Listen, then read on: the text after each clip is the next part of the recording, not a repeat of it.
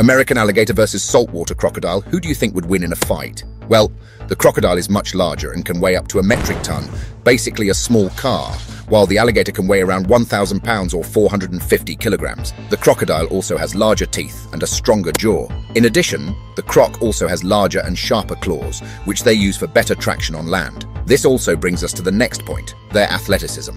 While both of them are extremely agile and fast in the water, the saltwater crocodile is also much faster and more agile on land compared to the alligator. Their armor is pretty equal, as both of them have very tough and resilient bony plates embedded in their skin.